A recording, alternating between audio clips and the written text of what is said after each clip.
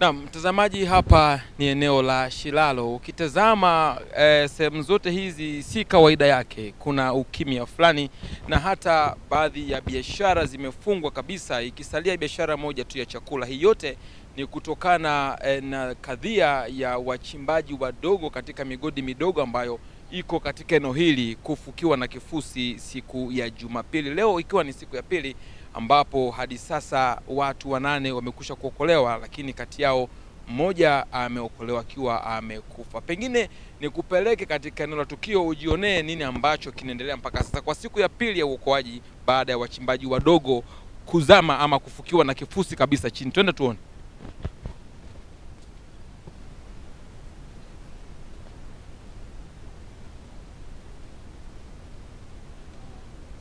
Unaweza kuona hapo ndipo eneo ambalo watu walifukiwa na kifusi siku ya Jumapili, na tumetoka mbali kidogo kwa ajili ya kufika na kuona nini kinaendelea. Pengine nikupeleke tena.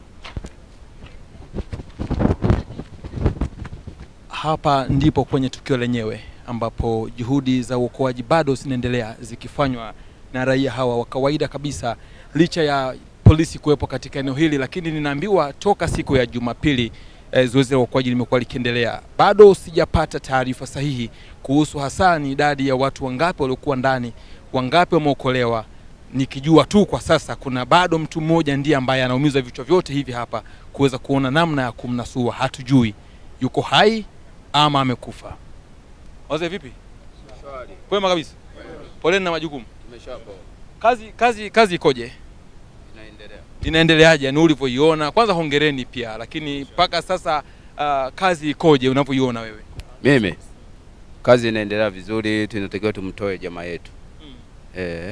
Unamfahamu binafsi ni nani aliyeko ndani? Jina simfahamu, ila katika kuingia mle mwili wa mtu umo mmoja ambao tunauhangaikia. Na mnatumia nini kuhangaika? Mnaokoa kwa kutumia nini?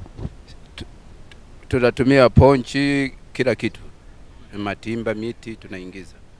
Eti kuna ambaye alikuwa ndani ameingia ndani huko wakati wa uokoaji, anisaidie kidogo kama yupo ambaye, au niende kule kwenye shimo? Naomba nisogee pale. Si ndio, lakini nataka nifike pale kwenye shimo kabisa.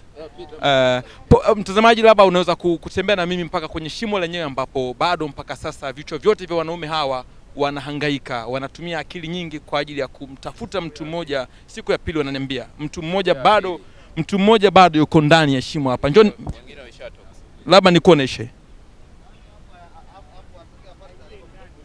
Wataalamu, salama lakini? Poleni sana na hongereni pia. Hili shimo lina urefu gani kwenda chini? Wewe umesema kwamba hujui. Eti naomba kupata mtu mmoja ambaye alikuwa huku ndani. Chief, ulikuwa huku ndani? Umebahatika kuingia huku ndani wakati wa uokoaji? Umeingia? Tusaidie tu, tupe uzoefu wako sasa. Ulishawahi kukutana na tukio kama hili, watu wamefukiwa na kifusi kazama chini? Sasa uzoefu wako kwa uokoaji huu mlioufanya hapa, mwema kabisa.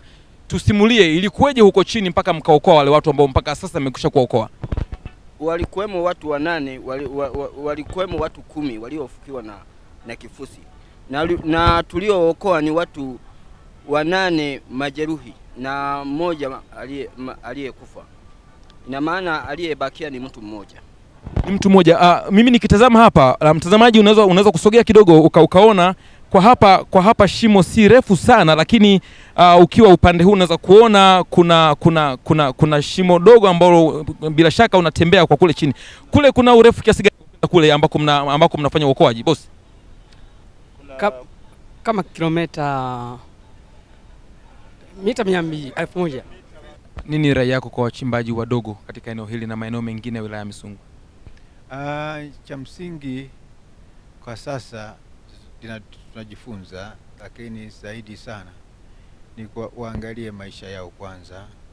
Najua wanatafuta fedha, wanatafuta mali, lakini waangalie maisha yao kwanza. Bado hali ya utulivu imetamalaki katika machimbo haya madogo ya Shilalo hapa wilayani Misungwi mkoani Mwanza. Shughuli zote za uchimbaji leo zimesimama kabisa ili tu kuruhusu wachimbaji wadogo katika maeneo haya wote kwa pamoja kuweka nguvu moja kwa ajili ya kwenda kutafuta wenzao ambao walifukiwa na kifusi siku ya Jumapili. Na naambiwa kuwa mgodi huu bado ni mchanga kabisa, wenyeji wakisema umeanza mwaka 2017 na kwa mujibu wao wananiambia hili ni tukio la kwanza kutokea katika eneo hili la watu kufukiwa na kifusi. Tumesafiri kutoka mbali sana. Kwa niaba ya Paul Masai, mimi ni Leonard Mapuli wa Star TV. Bofya kitufe cha subscribe kisha gusa alama ya kengele kupata taarifa za Star TV muda wote wakati wowote.